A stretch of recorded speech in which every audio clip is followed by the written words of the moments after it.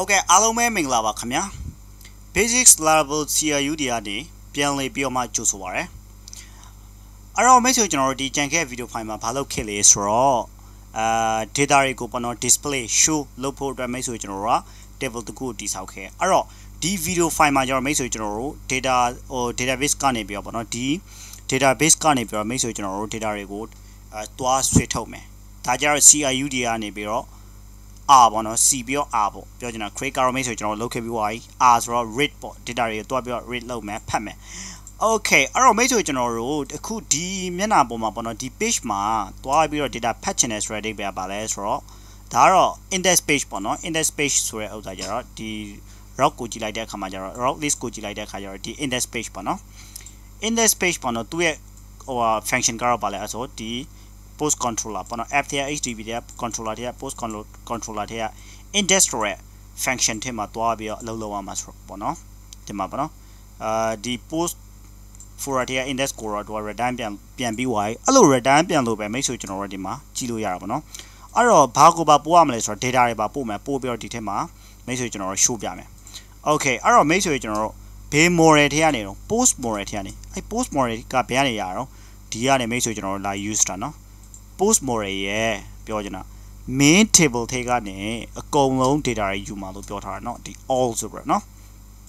post model ရဲ့ဒီ post model ကို तू ကကျွန်တော်တို့ကမေးရဲဆိုပါတော့ post model ရဲ့ main data တွေအကုန်ယူမယ် all နဲ့ယူမယ်ဆိုတဲ့ပေါ်ပြောထားတာเนาะ all နဲ့ယူမယ်လို့ပြောရဲပြီးတော့မိတ်ဆွေကျွန်တော်တို့က all နဲ့ယူပြီးတော့ဒီ return view ကိုဒီ post folder တွေက index ကိုမိတ်ဆွေကျွန်တော်တို့ return ပြန်တယ် return ပြန်တဲ့အခါမှာမိတ်ဆွေတို့ကျွန်တော်တို့ကပေါ့နော် compact နဲ့ဒီပေါ့နော်ဒီကောင်ဒီ post data တွေကိုပါမိတ်ဆွေကျွန်တော်တို့ပို့လိုက်မယ်ပို့မယ်ဆိုတော့ဒီကောင်ကိုမိတ်ဆွေကျွန်တော်တို့က post ဆိုပြီးတော့variable တခုမှာတင်ထားမယ်ပေါ့နော်ဒီ variable တခုမှာတင်ထားမယ်တင်ထားတော့ဒီမှာ post ဆိုပြီးတော့လာရေးပေးပါဒါသူ့ရဲ့ဒီ variable name ကိုဒီမှာsingle quote နဲ့လာရေးရပေါ့နော် double quote လေးရတယ်လို့ single quote လေးရတယ် okay အဲ့တော့ရပေါ်တော့ဒီမှာမိတ်ဆွေ refresh လုပ်တယ်ဘာမှမဖြစ်ဘူးဆိုတော့ဥစ္စာကြမိတ်ဆွေကျွန်တော်တို့ဒီ post ကိုကြတော့ရနေပြီပေါ့နော်ဒီကိုပို့နေပြီဒီမှာလက်ခံဖို့ပဲလိုရတယ် okay အဲ့တော့မိတ်ဆွေကျွန်တော်တို့ i post ကြတော့ပါလဲဆိုတော့ array collection ပေါ့နော်ပြောမှဆိုလို့ရှိရင်ဒီမှာ return နဲ့ထုတ်ကြည့်လိုက်ပါ return return ဆိုပြီးတော့နော် return ဆိုပြီးတော့ဒီ post ကိုထုတ်ကြည့်လိုက်နော်ထုတ်ကြည့်လိုက်ဒီကောင်ဖြတ်လို့ရ logic comment page ဒီမှာတလား post တယ်နော်ဒါ post တယ်နော် post တယ်6ခုတောင်ထွက်လာရယ်နော် okay နော်အတိအကျမြင်နေတယ်ဆိုလို့ရှိရင်မိတ်ဆွေကျွန်တော်တို့ dt နဲ့ထုတ်ကြည့်လိုက်ပါ tom or die ဒီမှာတလား collection လို့ပြောထားရပေါ့နော် array ပေါ့နော် array 6ခုပါလာတယ်ပေါ့နော်ဒီမှာနော် array 6ခုပါလာတယ် app ထဲ post ထဲပေါ့နော်ဒီမှာတလား id ရယ် title ရယ် contact ရယ် create ရယ် update ရယ်ဆိုပြီးတော့ပါလာတော့မိတ်ဆွေကျွန်တော်တို့ကအဲ့ဒါကိုဒီ index page ကိုမိတ်ဆွေကျွန်တော် compact နဲ့ပို့တယ်ပို့တော့ဒီမှာရောက်လာတယ်သူက collection ဆိုတော့မိတ်ဆွေကျွန်တော်တို့ကဒီတိုင်းပြလို့မရဘူး for each pack ကမှာရော for each pack ကမယ်ဆိုတော့ဒီ tr ကို for each pack မယ်အဲ့ blade ထဲမှာမိတ်ဆွေကျွန်တော်တို့ for each တွေရေးမယ်ဆိုလို့ရှိရင် php laravel ထဲကနေရေးလို့မရပါဘူး add ဆိုတဲ့ဥစ္စာကိုခံပေးရတယ်နော်အဲ့တော့ပထမဆုံးအလုပ်ခံပေးတော့မိတ်ဆွေကိုကျွန်တော်အများကြီးပြောနေကြ for each ဆိုလို့ရှိရင် and for each ရတယ်နော် and for each okay ဒီမှာ post အနေနဲ့မိတ်ဆွေကျွန်တော်တို့ for each ပတ်မယ်ဒါကိုပြန်ပြီးတော့ page ပြန်လုပ်မယ်နော်အဲ့တော့ဒီ post ဆိုတဲ့ဥစ္စာအစောနာမိတ်ဆွေတို့ကျွန်တော်တို့ကပေါ့နော်ဒီမှာ controller နဲ့မိတ်ဆွေကျွန်တော်တို့ဒီမှာ post ဆိုပြီးတော့မိတ်ဆွေကျွန်တော်တို့ဒီ variable တခုကို compact နဲ့လာပို့တယ်လာပို့ပြီးတော့ဒီကောင်ကို copy ကူးပြီးတော့မိတ်ဆွေကျွန်တော်တို့ဒီမှာပေါ့နော်ဒီ for each နဲ့ပြန်လာပတ်တယ်ဒီမှာ paste ပြန်လာလုပ်တယ် s ဒီ post ကို for each လုပ်မယ် loop ပတ်မယ် looping ပတ်မယ်ဘယ်လိုအနေနဲ့ looping ပတ်မလဲ post အနေနဲ့ looping ပတ်မယ် okay အဲ့တော့မိတ်ဆွေကျွန်တော်ရပြီအဲ့တော့မိတ်ဆွေကျွန်တော်တို့ i post ကိုပဲဒီမှာ curly bracket နှစ်ခုကိုပေါ့နော်ဒီလားပေါ့နော်ဒီ post ထိတ်ကမှဘာလဲ id ကိုပြမယ်ဒီမှာကျတော့နော်ဒါက id ဆိုတော့လေသူရဲ့ thr id t header ကျတော့ t data ကျတော့ table data မှာကျတော့ t id ဟို id ကိုထည့်တယ် okay မိတ်ဆွေကျွန်တော်တို့ဒီမှာ refresh လုပ်ကြည့်လိုက်ပါဒီမှာတလား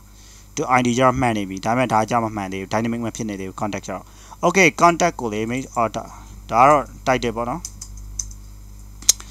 id ပြီးတော့ title title title ပေးလိုက်တယ်ဒီကောင်ကဘာလဲဆိုတော့ဒီကောင်နော်ဒီကောင်ကနေဒီလိုယူတယ် id id ကဘာလဲဆိုတော့ဒီ database ကနေဒီ id ယူတာပြီးတော့ title contact အားရယူနေရနော် အဲ့ဒီမှာ title okay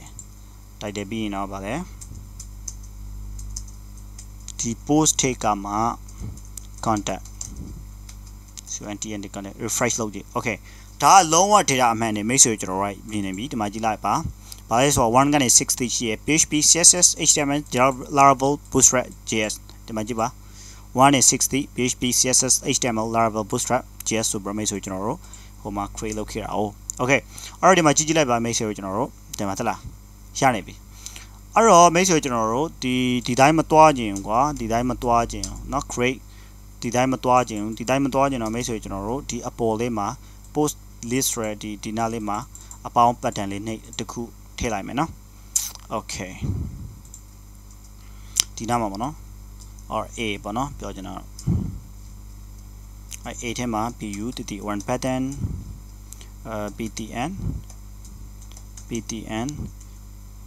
pri primary ptn sm ဆိုပြီးတော့ဒီမှာကျတော့ဗာလဲဆိုတော့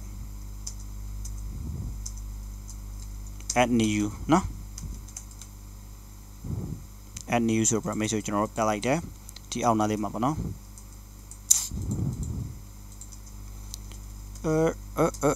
float ကို right လို့ပေးမယ်ဟိုဘက်ကိုတွားအောင် float right ဒီမှာဟိုဘက်ကိုတွားနေပြီအဲ့တော့ margin button ကို2လောက်ကန်လိုက်မယ် okay ဒီမှာเนาะ add new ကိုမိတ်ဆွေကျွန်တော်တို့ဒီမှာလေး icon လေးတစ်ခုထည့်လိုက်မယ် design ဆင်ပေးနေရเนาะ video တော့နည်းနည်းရှင်းမယ် design ဆင်ပေးနေရ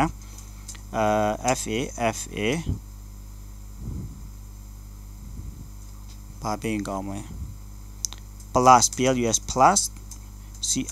CLE cycle ဆိုပြီးပေးလို့ရှိရင်ဒီလိုပုံစံလေးရလာ okay မိတ်ဆွေကျွန်တော်တို့ဗာလဲဆိုတော့ဒီ add ဆိုတဲ့ဟိုဟာကိုနှိပ်လို့ရှိရင်မိတ်ဆွေကျွန်တော်တို့ဒီကောင်ကိုရောက်ချင်တာပေါ့နော်ဒီကောင်ကိုရောက်ချင်တော့မိတ်ဆွေကျွန်တော်တို့ဒါကိုပဲဒီတိုင်း copy ပြန်ကူးလိုက်ပါ copy ကူးပြီးတော့ဒီဘက်ကိုသွားပြီးတော့သူ့ရဲ့HIF မှာတွားထည့်လိုက်เนาะဒီမှာ URL เนาะဒီမှာနှိပ်ကြည့်လိုက်ပါရောက်အောင်เนาะရောက်အောင်မိတ်ဆွေကျွန်တော်တို့ဒီတိုင်း copy ကူးလို့ရရဲဆိုတဲ့ date ပဲဗာလဲဆိုတော့ဒါကသူ့ရဲ့ URL လေးเนาะ copy ကူးအဲ့ဒါကျတော့ဘယ်ကနေတွားကြည့်လို့ရလဲဆိုတော့မိတ်ဆွေကျွန်တော် route list ကနေကြည့်လို့ရတယ်လေ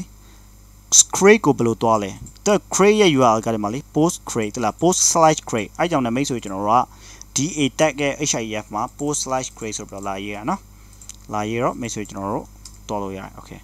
ဒီမှာနော်အဲ့တော့မိတ်ဆွေကျွန်တော်တို့ကအောင်မြင်ဝါးဆိုတော့ဒီမှာဥမာ6ခုပဲရှိတယ်နောက်တစ်ခုလောက်တိုးလိုက်မယ်ဗာဆို Vue.js ဒီမှာ contact ပေါ့နော် submit နှိပ်လိုက်တယ်ဒီမှာ Vue.js ဆိုပြီးရောက်လာ okay အဲ့တော့မိတ်ဆွေကျွန်တော်တို့ဒီ video file မှာကျတော့ဘာလုပ်ခဲ့လဲဆိုတော့မိတ်ဆွေကျွန်တော်တို့ Laravel CRUD ရဲ့ rich ဆိုရဲပေါ့နော် data တွေကိုဖတ်လိုက်တယ် display ပြရတယ်အဲ့တော့နောက် video file မှာကျတော့မိတ်ဆွေကျွန်တော်တို့ဘာလုပ်မလဲဆိုတော့CRUD use ဆိုတော့ဘာလဲဆိုတော့ update เนาะ update လုပ်မယ်နောက် video file မှာ okay ဒီ video file ကျတော့ဒီမှာပဲကျွန်တော်အဆုံးသတ်လိုက်မယ် see you bye bye